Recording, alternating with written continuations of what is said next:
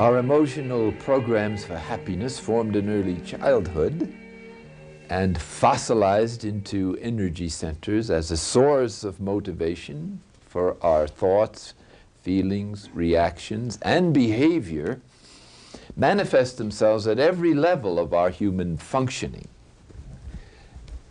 And as we were seeing last time, they manifest themselves in desires for the symbols of whatever our particular emotional program is as crystallized in the culture. For instance, materialistic expression of our desire for security might be expressed in money, power, insurance policies, houses, or whatever is the symbol of security in the particular culture that this human being might be in.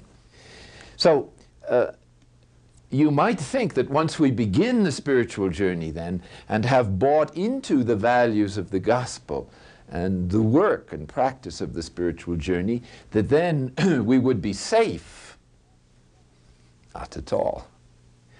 The abstract, intellectual, conceptual, or decision to buy into the gospel values doesn't touch the unconscious motivation, which is firmly in place by the time we reach the age of reason, and probably even firmer in place by the time we hear the invitation of the gospel to repent, that is, change the directions in which you're looking for happiness. And so we find ourselves sometimes in the centering prayer in moments of dryness, racked with emotional confrontations with our primitive feelings, sometimes dried out, sometimes feeling God is absent. And so the impatience one feels at that time, the annoyance, the boredom, as you reflect upon it, once again, that very reaction is the sign that you're trying to manipulate God. In other words, you're saying, I don't like it, please change. Not me, but you. I'd like to say the same. And God says, well, won't you please remember that the purpose of prayer is not to get what you want or to change me, but to change you, dear heart. Okay. So that takes a long time to get that message. And so the complaints that holy people make about their prayers is simply trying to get God to come around to their way of seeing things. Well, just a personal example, since I'm the one I know best, and when I emerged from the early formation period at at the monastery where I entered first, later burnt down, I had joined the community because I was sold out on the idea of giving my life to pursuing contemplative prayer, which was my understanding of the spiritual journey in those days. It didn't have such a quite that name that it has developed in the 60s and 70s and 80s. So I looked around for the most difficult order that I could find, and I think I succeeded. The Trappists then were extremely strict. You could only speak to one or two people, the abbot and the novice master, who were your superiors, who could send you away at any time. So having that much authority over you, it doesn't help a kind of easy relationship of friendliness. So friendship was discouraged, and you couldn't do it anyway. And the only thing that was allowed was the sign language, which was supposed to be limited to necessary speech or functional speech for work or for calling people's attention to something useful, not for ordinary human exchange. And so in those days, I think the climate was that the more penance you did, the closer you would get to God. And the harder the life was, the more likely you were to make progress in divine union or in contemplative prayer. And since that's what I had come to identify with as my goal in life, I naturally wanted to spend as much time as I could in prayer. Formal prayer, that is prayer in church. Here I was trying to keep all the rules as strictly as I could, and I had bought into them hook, line, and sinker. And so we had some free time, but not much. The vocal prayers were much too long, very long. Took up a lot of time and energy. We also had a lot of work, hard work, and you got up at 2 in the morning and you went to bed about 7 at night, and there was a lot of fasting, and the food wasn't too good, and the vegetables out of the garden were a little bit tired by the time you got to March, and so it was a tough life. So I thought that the only way I could survive this thing was to pray and get on my knees and beg God's help and so on. So I used to go at every free moment, which is maybe a couple of hours a day, into the church. Once again, the church in those days was believed to be the ideal place to pray. Well, in actual fact, since we had no private rooms, and were only allowed to go to the dormitory to sleep and had to read in common, you were never alone. And so the only place to go to pray really seemed to be the church. Well, the rule was if you pray in church, you either must stand or kneel. Sitting down was looked upon as a no-no. So even to sit down for a few moments of Lectio in the, up until late in the 20th century was considered slightly ungenerous. So here I was, this generous young man, had given up quite a bit, family, friends, and some people assured me I'd have a good career as a diocesan priest and so on, might become a bishop, and all that stuff just turned my stomach because I was gung-ho for humility, and I entered the order actually as a lay brother. That is, someone who does not go on to the priesthood, because there again I thought that would be more difficult, more generous, and I was ready, you know, to go the whole way, thanks to God's grace and certain misconceptions about what the spiritual life really is, which took me about 25 years to find out. Here I was getting these calluses on my knees and hanging in there and experiencing from time to time some encouragement from the Lord, but not much. But I was certain that if I stayed there, at least I would survive in this order and be able to fulfill my commitment. And so now I'd been there maybe a year or so, a little longer maybe, and another person comes in who seemed to have had the same idea generally. But he was an older man, I think he was in his 40s. And he was a widower, actually, and he started coming to church regularly during all the intervals. It wasn't customary to spend that much time for most of the other monks. They used to read or do other things. So he evidently had enough sense to get permission from the abbot to sit down during his prayers. That would be a no-no for me. Any relaxation of the rule I would not be able to stomach at that point. I had to keep the hard and narrow way. Well, this went on for a few months, and he would spend as much time as I was, and sometimes I'd find him in there when I, after great pains, had come rushing in from work and washed up very quickly and rushed upstairs, put on my cowl and got on my knees, praying. To my horror, after a few months, instead of my prayers, certain thoughts started floating through my mind. How did he get in here ahead of me? How did he get permission to sit down while I'm kneeling? And then every now and then, I couldn't help as you come in or go out, you take a furtive glance at whoever is there. He seemed to have this beatific smile on his face. And I said, how is it, my thoughts went like this, how is it that here I am on my knees killing myself? This guy is sitting down and he seems to be in the lap of the Lord, just sopping up bliss right and left. And here I am with these. So Now I began to recognize that these thoughts are what is called envy. Now, jealousy is what protects your own good, or what you think is good. Envy is what wants to take the good that others seem to have away because it's hurting your esteem or pride or something. So there's nothing, the worst feeling than envy, green with envy, is as you know, a popular description.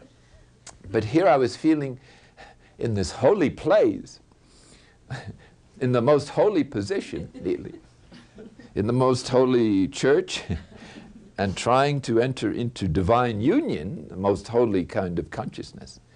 And here I was committing the greatest sin, it seemed to me there was, which was to desire to take away someone else's spiritual good. Well, I knew enough about theology to know that that's the worst kind of envy. And so naturally the thought came to me, I was better before I came into this place. So the thought comes, maybe it would be better in another place. Why don't you leave? This is what is called temptations of the demons. Well, anyway, this went on literally for weeks or months, not necessarily in the same intensity, with many feelings. I better give up prayer because whenever I come in, it starts. But I had enough sense to realize you shouldn't let your evil thoughts make you give up prayer. There must be some other way of doing it. Well, I really didn't have too much instruction, except that our abbot was very consoling and encouraging about persevering in prayer through thick and thin. He himself was a man of prayer with great devotion to prayer before the Blessed Sacrament, which is usually reserved in the monastic church. And so he also was very much aware of the purification that begins when you enter a life of strict silence and prayer, in which the, one's unconscious motivation begins to emerge into consciousness if you give it a chance. Well, it not only emerges into consciousness, the dark side of our personality begins to emerge existentially into your feelings. And so as I was sitting there feeling this horrible feeling and wishing it would go away and praying for it to go away, and it just kept getting worse, or it would go away a little while and come back worse than before. Well, every now and then as you're sitting there, perhaps especially on a bad day when you've had a few other put-downs, and maybe you're fasting and your stomach is groaning and rolling, then this feeling almost translates into taste. So I could taste this feeling of envy. And I would think to myself, this must be what it is to sink your teeth into a piece of juicy manure. and I'm the manure. This is me, for gosh sakes. And here I was thought so highly of before I came in, this generous young man, went to Mass every day and taught catechism and all this stuff, and prayed. I assure you, when we begin the spiritual journey, there often is a period of great enjoyment and great reassurance and freedom, because the worst part of your life is kind of cleaned up and you experience a certain freedom. But this is only like pruning a few branches on a tree. You still have to deal with the root. And so when the dust settles, you begin to confront your old temptations worse than before, because now you're more honest, you're more open and vulnerable because of your sincerity and honest to the truth. And so, I'm sorry to say, for those of you who don't like this teaching, that the truth is inevitable. Whatever it is, it's going to come up. And so the only way to avoid it is to be a phony or a fraud. So just sit there and soak it in without being discouraged. That's the great struggle, not to get discouraged. And it's so hard not to. Especially when the divine assurance or reassurance or affirmation begins to recede. It seems that God wants us to know experientially just what He's been dealing with throughout our life. And He expects us to receive this not as a reproach, but as a secret. as a friend revealing a secret to a friend. And he's so surprised when we don't like it, because this is the first time he's really allowed us to see the full truth. And so instead of saying thanks, we're about to get up and walk out and stay out. After about 4 or 5 years of struggling with it on and off, this gentleman and I were thrown together in a situation after the fire where we got to know each other, and I discovered that he had the same problems I had in trying to get into church and to fight for a little free time in order to pray. And in sympathizing with his situation, my problem vanished. And eventually we became great friends. He was a great support to me throughout the time I was an abbot. So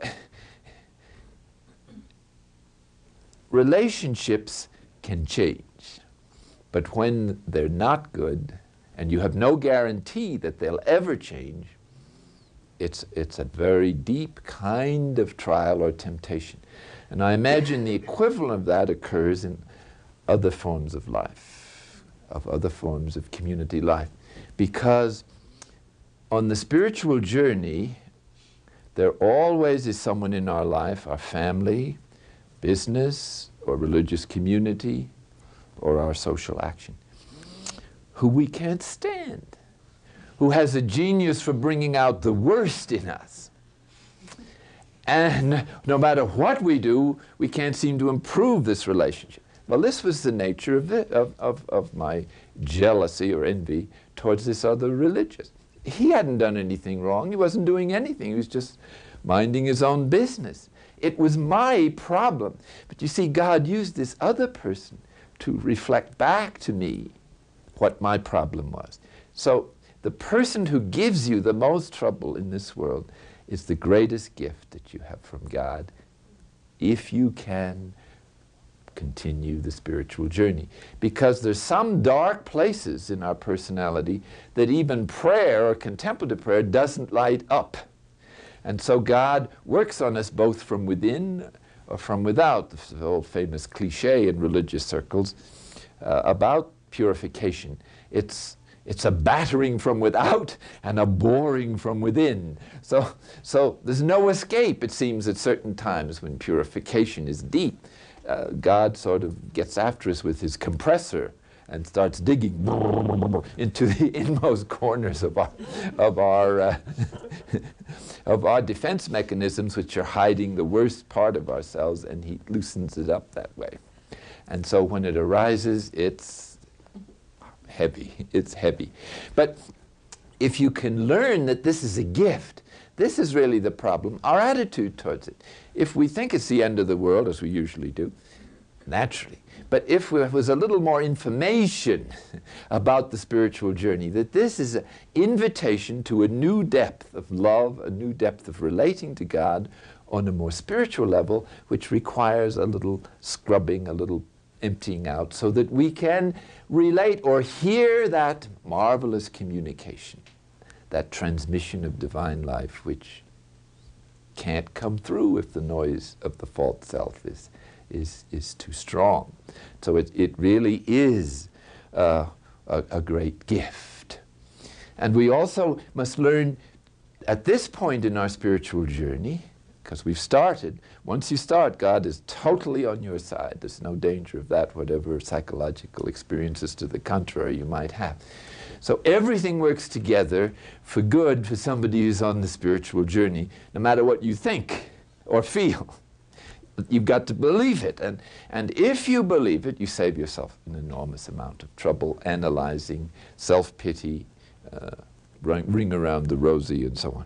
So to learn to be content with one's human misery, what in some Buddhist circles is called maitri, exactly the same insight I'm speaking here, which is to welcome this dark side and to sympathize with it and to have compassion on it. And that's the truth, because most of our misery is rooted in the damage that was done to us knowingly or unknowingly by adults in our early life, and are the means we took to cope with intolerable situations when we didn't have any kind of reason to evaluate what was happening to us. So this is part of the journey. And the reason is very simple, but very profound, as most simple things really are. And that is that unless our heart is purified, God can't give us the kingdom, because we would appropriate it for ourselves as long as these energy centers are in place, or as long as there's a trace of them left of any significance. And since these are emotional programs, God's purification involves the emotions. And what he first teaches us, or rather alternates, is that our emotional programs are damaging, and that our emotions are damaged by these programs. They don't faithfully record life just as it is, because they have to be filtered through the false self system before we perceive them. And also we need to feel the love of God at other times, the peace, the consolation, the deep quiet, the capacity to surrender, which heals the emotions of some of their wounds and their emotional judgment that life isn't what it should be, and that nobody loves me. And nobody could love me, especially God. All that baloney has to be healed, and it's not enough to read about it. You have to be convinced on the emotional level. That means emotional, or the feeling of God's love, as well as the feeling of our misery, are correlative. And this is the poles that he works with as he gradually brings us out of this immature levels of relating to him and to everybody else and to ourselves into an ever-increasing liberation, freedom, the capacity to give, the capacity to give to others, the compassion we've learned to give to ourselves. And the deeper the experience of God's mercy, the more compassion you can show to others. And the deeper your experience of your need of God, desperate need of God for healing, is the measure in which you experience the infinite mercy. So that at some point, when you have nothing left, it suddenly dawns on you that you have the infinite mercy of God, nothing else. But my God, what else do you want? If you have that, you don't need anything else. And when that dawns on you, then the spiritual journey is not going to be put off by any trial whatsoever. Trust emerges with such force in that confrontation, and it's trust that leads to perfect love, nothing else. Certainly not fear. Fear, in our Lord's words, is useless. We ought to believe the gospel. Now, I think I've said enough then about that experience, but just to conclude it, why was this young man, fairly generous by any standard I dare to claim at this point, though somewhat naive and ill-informed, why this generous young man, given up so much, comes into the monastery, does everything he's supposed to do, kneels down, prays as much as he can, fulfills all the injunctions of the superiors, ad amplius, which means an even more than they ask, and he suffers such thoughts. Where did they come from? Experiences envy, the most primitive emotions, and jealousy. What was my problem? Evidently, one of these programs in the unconscious was still in place. Was it security? Was I using that time of prayer as a security blanket? Maybe. Maybe not. Or was prayer in that monastery where the abbot was talking it up and where the whole life was orientated towards contemplation, was I secretly in competition with the other monks? And somewhat like that guy who fasted everybody under the table, was I sort of praying everybody under the table? And prayer, you see, was my idea of prayer. That's something else that God sometimes attacks. And after I got through that particular trial, another one occurred. They come right pretty regularly at that time in the here. So I probably had this further residue of thinking to really pray and become a contemplative, I've got to pray in church for a couple of hours a day. So what did God do with that? He gave me a little illness that caused me to be sick for 2 years, mostly in bed, and in a place where I couldn't get anywhere near the Blessed Sacrament. So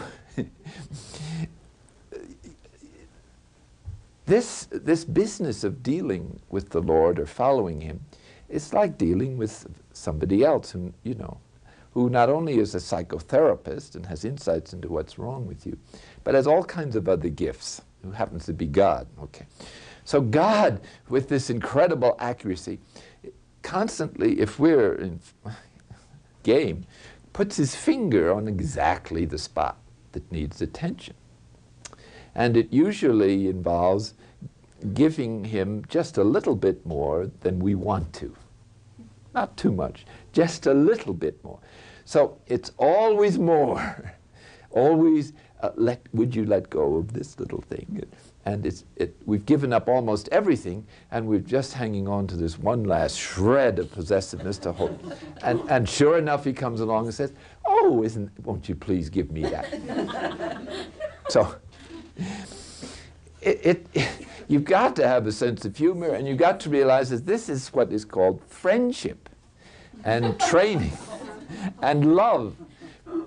But this God of ours is like no earthly parent. Is incredibly wise, incredibly generous, incredibly patient, but incredibly honest. And that's what is a little painful every now and then if we aren't honest. But he's training us like a father his little son. And in the great poem of Moses in Deuteronomy, he compares God's training to an eagle training its little eaglet to fly. And at least in their day, their understanding of that bird was that the way that the eaglet learns to fly is by being pushed out of the nest before it can fly. Now this is a marvelous image of what happens to us. God is constantly pushing into something which we feel totally incapable of doing. And so if you look over your shoulder, you wonder whether he still loves you. But he pushes you out nonchalantly. Go on, just fly. And so this poor little thing is flapping and it's not working and it's heading straight for the abyss. And all of a sudden the mother bird with absolute accuracy comes swooping down and catches it on her wings just as before it hits. So after this has gone on a couple of hundred times, the darn thing learns to fly. Okay. So after we've been treated this way about 100 times, you begin to realize that maybe it's not so dangerous as it looks or felt the first time. And you not only begin to be content with your dependency on these thrilling escapes from certain death or misery, but you begin to trust God, to be content with his action and the way he treats you. And you begin to trust in his love beyond your psychological experience. And so that makes the relationship a lot more pleasant.